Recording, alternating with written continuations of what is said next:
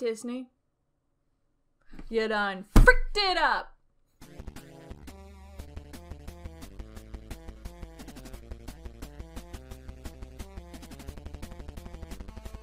Hello, everybody, and welcome to the Angry Gale Show, where I totally repeatedly review movie trailers and get angry at them for the comedy of others. Totally not stolen. Today, I was going to just do a different video. I was going to finish up a video I was working on last week. And then my brother sent me a text saying, hey, the Artemis Fowl trailer's out. You love Artemis Fowl. Why don't you see what it is? So now I'm here.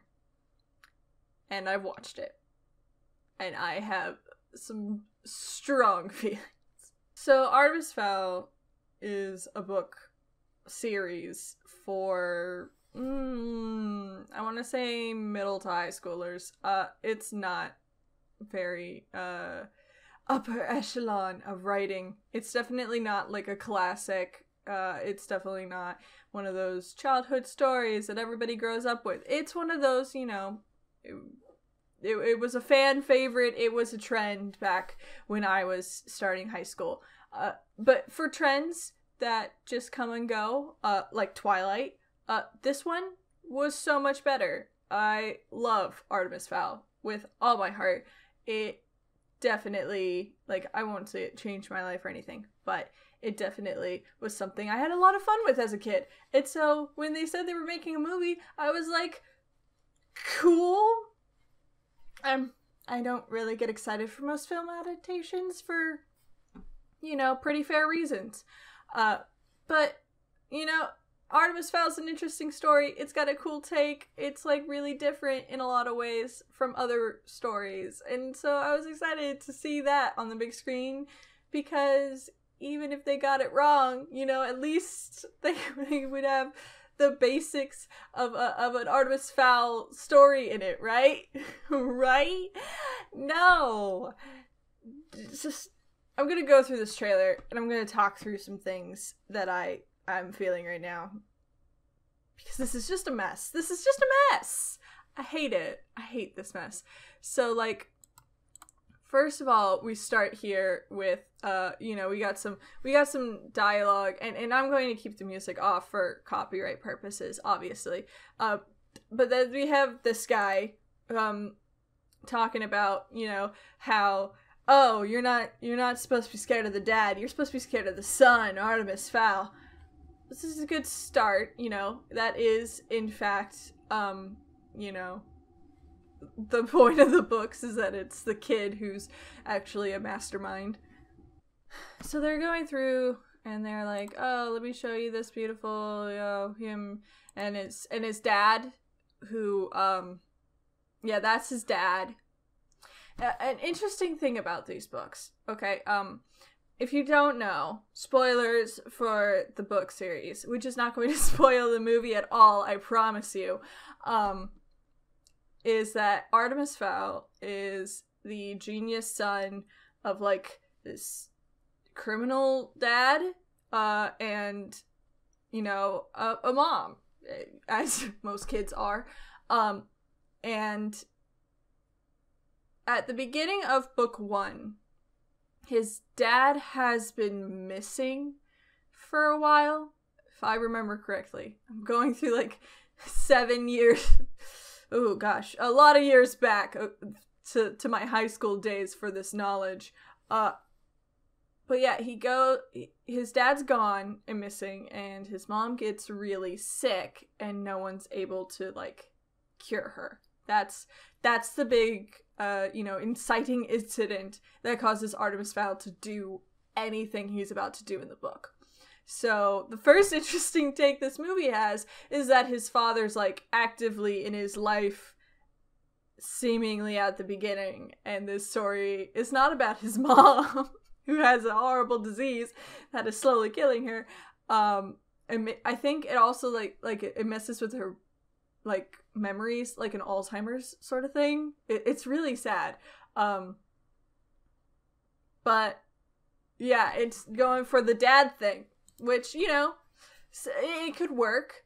The little, like, okay, these little effects here, you know, with the Disney logo and stuff, that kind of stuff I'm okay with. I just want to point out, like, most of my problems with this trailer are actually, like, plot stuff. In terms of, like, how it looks and who's playing who, I don't really have an issue with.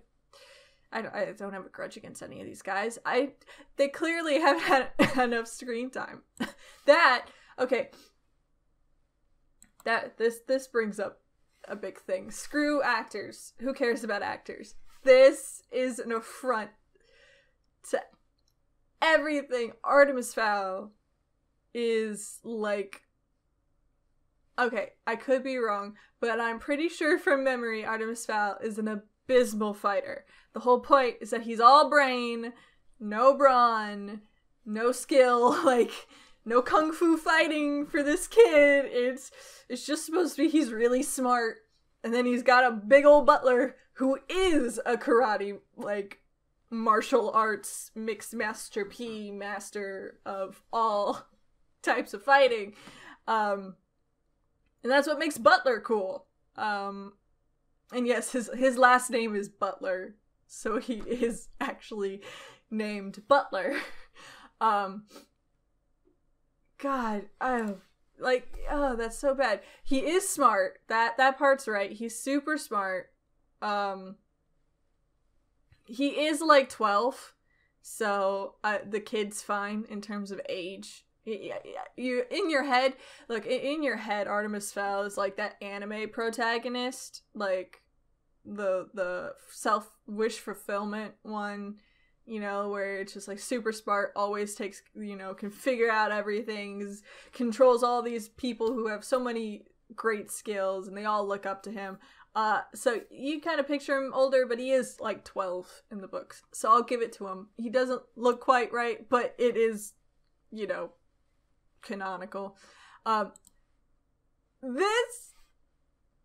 So like I said, in the books, his dad's just gone, and he's not really mentioned in the first book all that much. Later on, you know, they do go on missions to, like, find him, but in the first book, it's about his mother. In this version of events, his dad gets outed as a criminal mastermind. Like, he's just like, oh, he's been found guilty of all these crimes, and like, oh, he's kidnapped, and Artemis has to go save him, and that's the inciting incident. It's not, oh, my mom is like, you know, freaking can't even remember who I am anymore. It's like, oh, my dad's been kidnapped and they're calling me for blackmail. And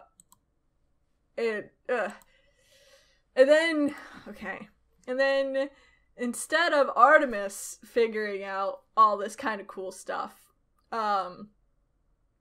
he just gets shown it. Okay, let me just tell you why this is awful. Like, in any other movie, it's fine.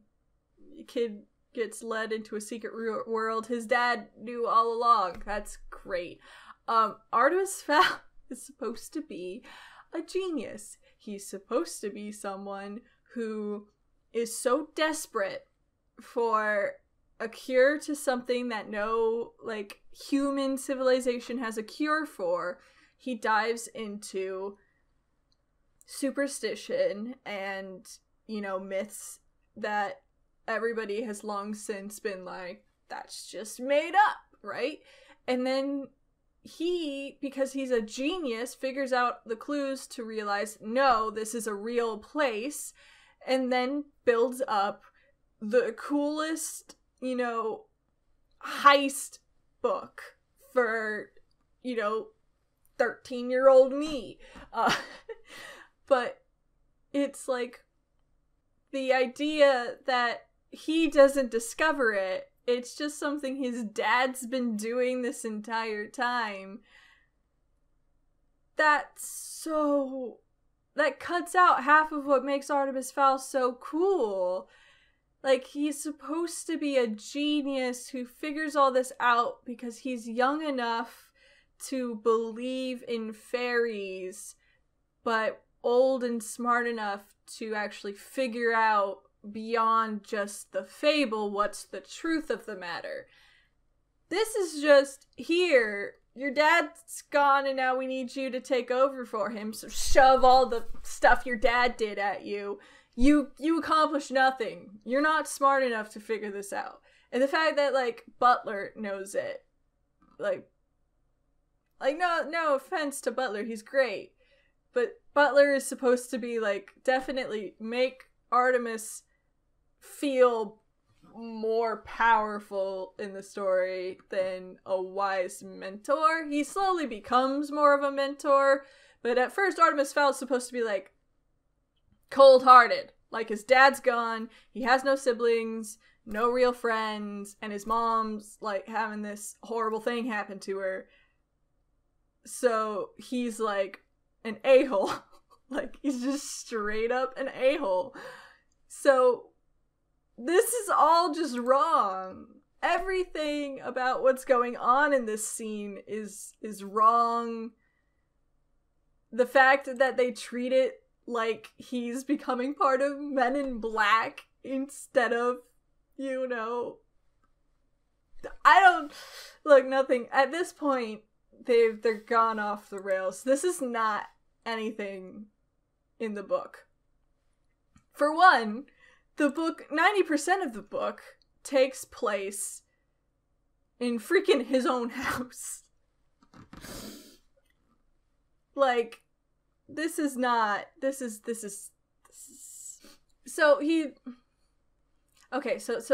this is Mulch Diggins, who is a gross, disgusting dwarf creature who digs really well. This is Holly Short, who is supposed to be, kind of your typical, trying to prove females are, you know, as good as anyone else character. And I say that with the most love I can. She's great. But she is, like, she's the first female in the police force, of her, you know, in her rank. There's only, like, one other female in the whole police force who has, like, a commanding position, but Holly is, you know, in a different sector or whatever, and so she faces a lot of prejudice as, like, the first female fairy to do whatever job she's doing. This scene should not be happening, because these two people literally steal and blackmail these two people. Like, that's the story. That's the book.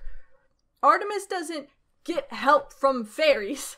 Artemis is the antagonist to the fairies.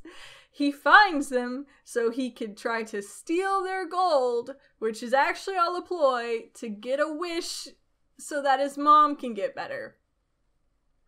That's it.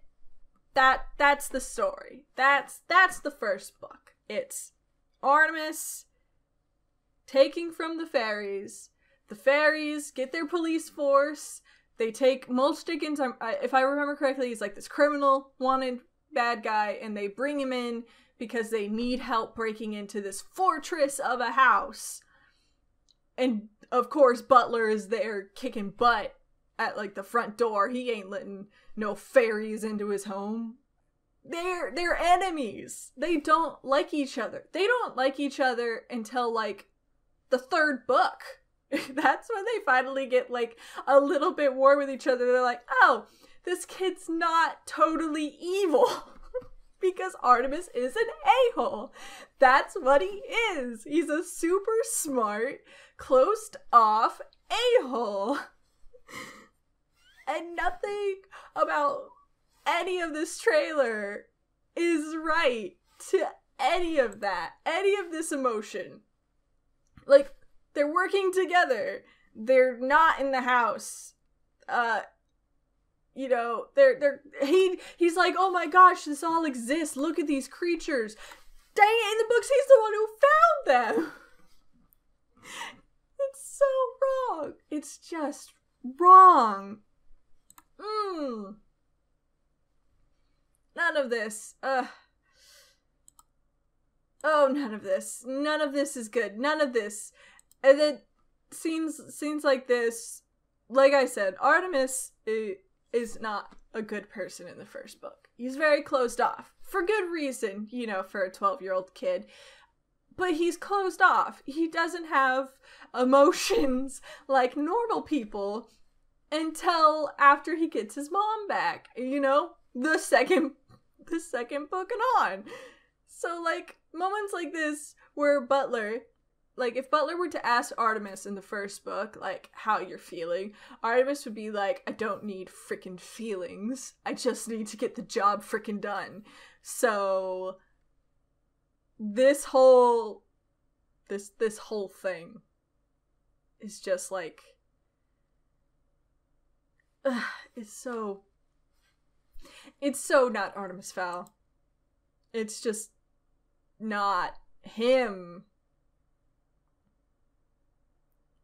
And I guess they're kind of at the house. His dad's there. The demon gnomes, demon goblins. I don't remember demon fire-breathing goblins from the books. Maybe they were in there and I just, you know, got mixed up when they were in the home and had, you know, a heist movie. A heist book. It was a heist story. Oh my god, it was a heist story. How did they get it so wrong? How did they get this so wrong?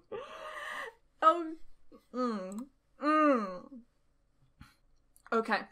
I've skipped back a little bit because there was one sound bit that I really that this trailer really had to hit you with. Okay, so this entire time I've been telling you Artemis is this, like, cold a-hole, bad A, you know. That's what he is. He's just, he kicks butt, but, like, intellectually. So this whole movie, like, or trailer, I guess, this whole trailer, he's been led around by other people. He has just been told all these things that he thought in the books he found out. And he's been helped by the very people he's supposed to be taking from and using. So nothing about him is evil. Nothing about him is surprising for a Disney film. Nothing about him is that criminal mastermind that the whole point of the books, you know, people who love the books wanted. And then they pull this. I'm the next criminal mastermind. I'm the next criminal mastermind. You can't...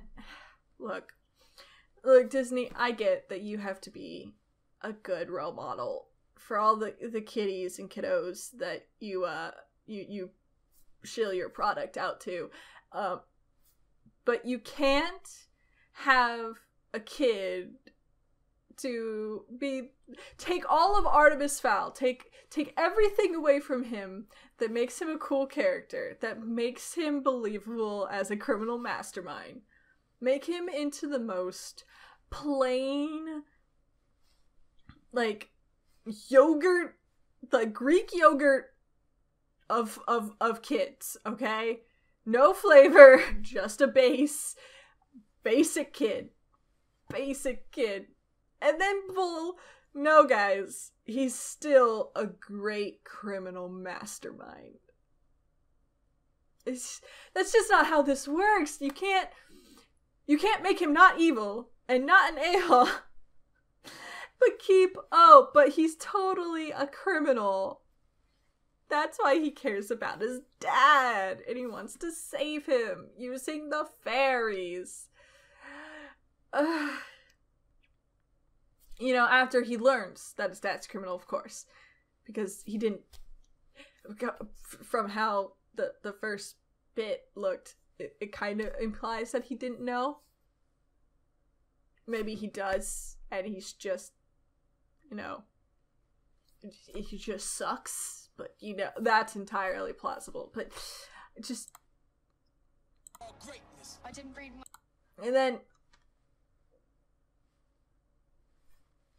And then there's a troll, and he's just like, oh, a funny quip about trolls eat humans, watch out for the teeth. A lot of my feelings boil down to Artemis Fowl was cool because he was sort of an anti-hero. You didn't like him all the time, but he was fun. So fun.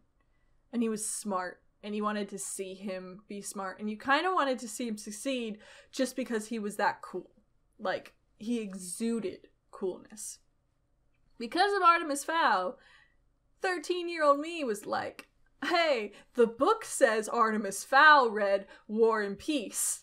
So I'm gonna go get War and Peace, and I'm gonna read it as a 13-year-old kid. And I did, and I hated it, but I pulled through because Artemis Fowl was so cool, and I wanted to be that cool, so I had to read the same books he did. It was, you know, the logic of a 13-year-old. That is not Artemis Fowl. That is every kid that's been in a movie about, you know, discovery. He's from A Wrinkle in Time. He's from Narnia. He's just every basic character that's meant to be you when you're a kid, going through an adventure and kind of being like, oh, he's like got some smarts, but he's not so smart that you can't still feel like you're him. Artemis Fowl in the books and as a character is supposed to be so much more than that. Absolutely nothing about this makes me want to root for this kid. Pretty sure his butler could save his dad and be done with it. There's nothing in this trailer that makes me think this Artemis Fowl has any qualities that would make me want to watch him save his dad against whatever cultish evil fairies. It's so wrong. It's just so not what the book was. And I get it, adaptations should be different. This isn't an adaptation. This is just taking the same characters and making fan fiction about it. Like, that's how far this is from how the first book went. And it's not like they skipped to the second or third story. Owen Colfer, the writer of Artemis Fowl, he does a great job at like slowly building Artemis Fowl up. Having him start off, you know, the cold evil dude, and then building him up into a warm and loving you know, person. Because he finally finds people who appreciate him and can, you know, befriend him, and they go on adventures, and then he learns to trust other people. It's great. It's a wonderful character arc done really well and believably. This is the opposite of it. It's just so wrong. But I've been going on about this for more than long enough. I hope you enjoyed my rambly analysis of this trailer. Leave a comment down below if you've read the books and if you understand how I feel. Or maybe there's something in this trailer that I'm not paying attention to that you think redeems it in some way. If so, tell me in the comments. I'm not sure I will believe you, but I will certainly try. And I don't know if I'm gonna see this movie. I might, just so I can hate on it later. But I don't know. So, that's it for this episode. This video. I'll see you next time. Bye-bye! Hi there, it's the end of the video, my friend. Hit the bell if it was okay, I'm sure I'll make good content someday. I'll play some games or do some drawing, Pokemon and fights with darling, video essays and reviews. I couldn't do it without you, so thanks, like and subscribe.